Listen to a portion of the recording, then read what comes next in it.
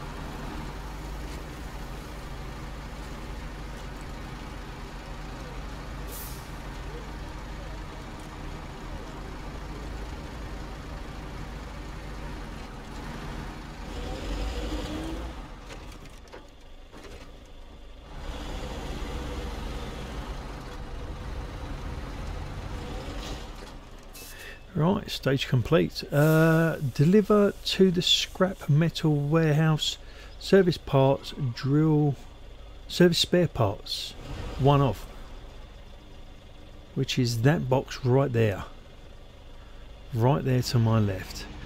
It didn't say you needed a crane and I was expecting it to be able to go and do a load, so I've had to swap into I've stuck an Azov 73 210.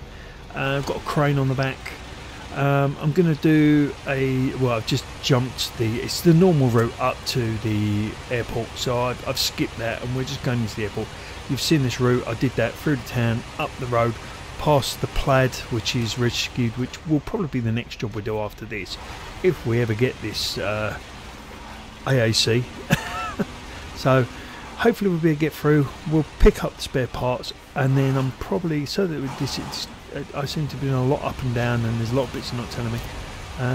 Scout fuel trailer, there's more fuel up here.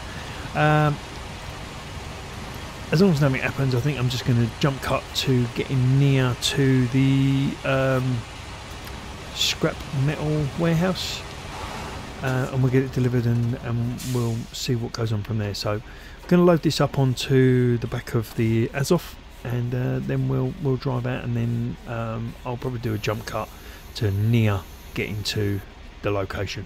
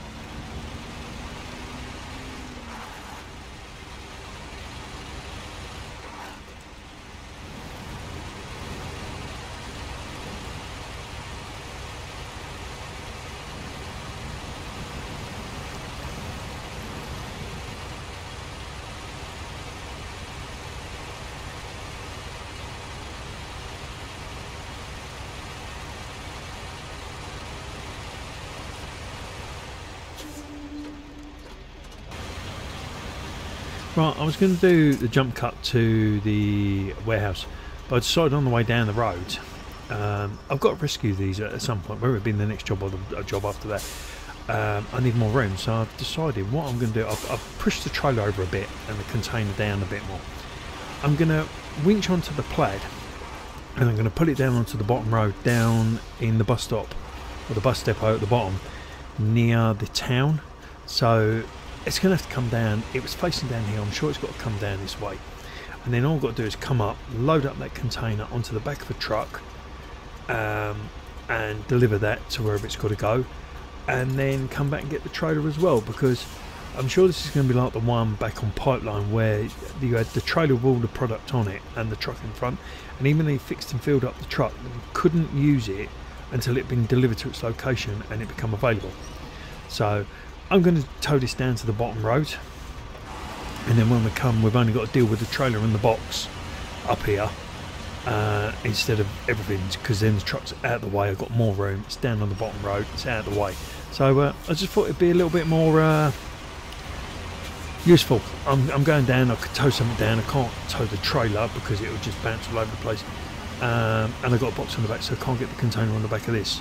So, because this is what I'll probably come back up with. I'll probably come back up with this, load the container on this, because this will be easier to get the container into the quarry on the back of this than it will the trailer. So anyway, I'm going to get this towed down to the bottom road and we'll go from there.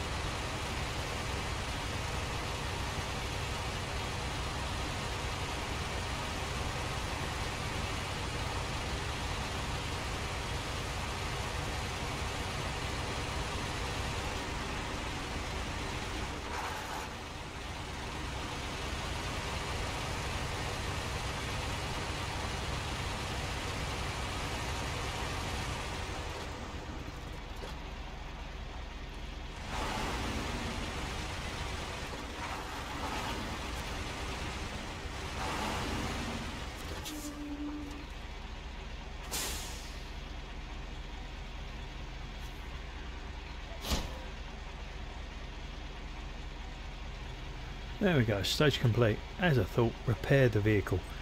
I don't think I've got enough on this truck to repair. I've got some repair parts, so I'll do what I can. If I've got enough and fix it, I will. If not, and I'm going to load it on the back of the truck.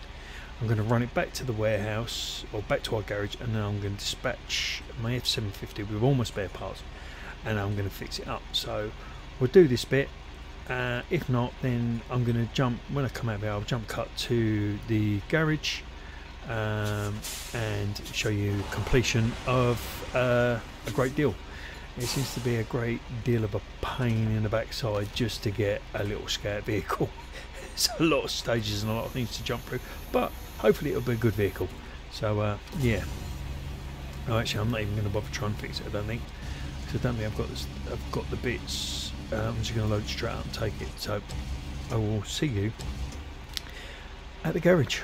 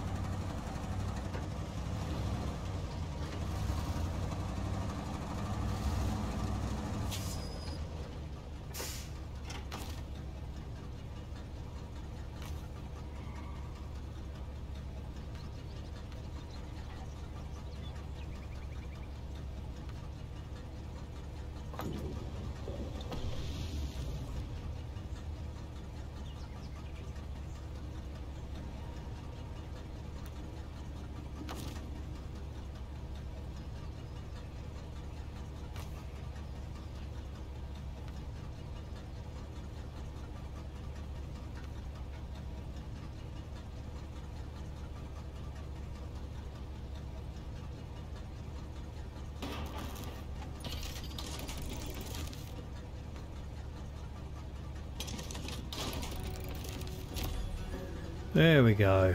task complete, new truck discovered, done in the end. There's a lot cut out there. It took me a lot longer than I expected, which doesn't fare well for when I want to do the plaid, because I think that's going to be a real tester as well.